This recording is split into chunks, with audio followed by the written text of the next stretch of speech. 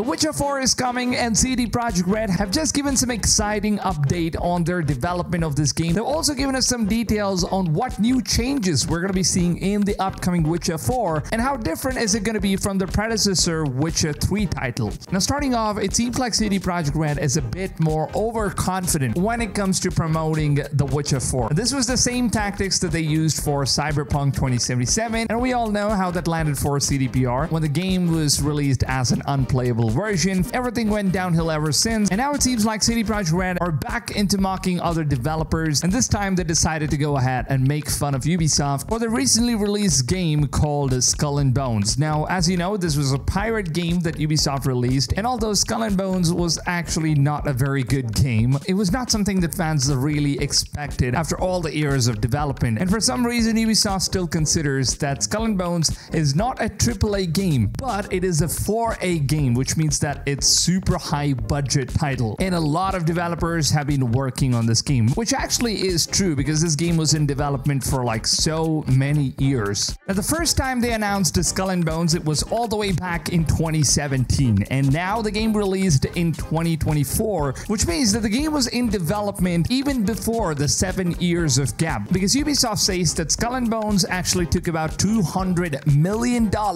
in order to develop this game. Now, if you compare that to Assassin's Creed Black Flag, which is obviously a far better game than what Skull and Bones is, Black Flag actually took only about $100 million. So this is an extra $100 million, and due to which Ubisoft decided to call this a 4A game. Now, CD Projekt Red, being who they are, they have now decided to finally give us new teasers, new announcements about The Witcher 4, and they're now just mocking Ubisoft that if Skull and Bones is a 4A game, then The Witcher 4 is going to be a 5A game. Now, for some reason, I just find it that CD Projekt Red just loves mocking other developers. Now, the same thing went on with Cyberpunk 2077, where they mocked Ubisoft and plenty of other developers for all the microtransactions and how bad the open world games were back in those times. And Cyberpunk 2077 was supposed to be the one game that was going to change the future of gaming. But we all know how that ended up for CDPR, and everything went downhill ever since. And now they're back once again, and they're trying to mock Ubisoft with their upcoming Witcher 4. But however, I'm just hoping that this is somehow true, that Witcher 4 could actually end up being a 5A game that has at least a minimum budget of about $500 million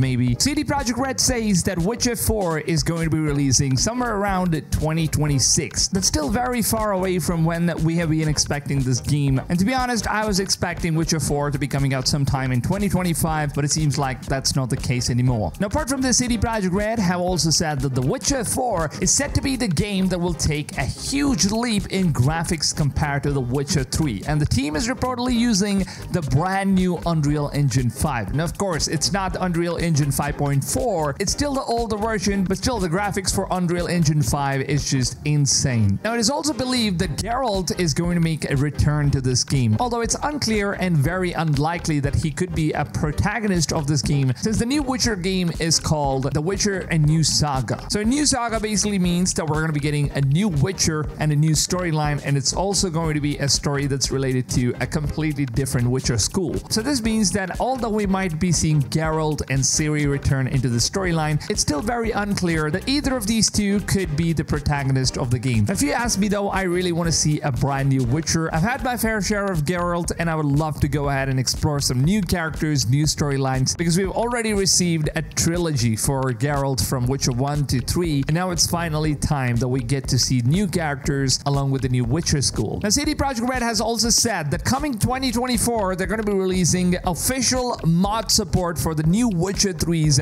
next-gen upgraded version, which is going to be absolutely free, of course, and players will finally be able to get some official graphics mods and plenty of stuff that is going to be available for all the PC users. Now, I don't know if this is going to be an option that's also going to come to console players, because now that the mods are going to be official, maybe they could be releasing these mods for consoles as well. So it could be some sort of an update or some add-on extra DLC content that you could just download and install those packs, and your mods are going to be in the game. So this could be possible if they release some official mods for The Witcher 3's next-gen update, which was recently released, and we're really looking forward to seeing what CD Projekt Red has in store when it comes to the new mods and the latest collaborations that they've been making with the modding community. Now, of course, we'll be getting more information about the upcoming upcoming Witcher 4, and I will of course keep you guys updated right here on this channel. So make sure to go ahead, stay subscribed. It's absolutely free of cost to be subscribed on YouTube. So take advantage of it because all of my subscribers are updated with all the latest gaming news every single day. So what are you waiting for? So go ahead and join the community. We're getting super close to 200,000 followers thanks to all of you guys who've been showing incredible support to the channel. And for all the guys who've been commenting and giving me your feedbacks on every single videos, I read all of your comments. I reply to as many of you guys as I possibly can. And I just love going through comments and replying to you guys and just having a conversation. It just makes me feel alive that I'm making videos for you guys, and it's really appreciated when you guys show your support like these. It kind of does mean a lot. Now, with that being said, let me know down below in the comments, would you guys like the new Witcher 4, or if you would like to call it The Witcher A New Saga, to have Geralt as a protagonist, or would you like to see a completely different character? Let me know what your answer is. I will look and read it, all of your comments, and reply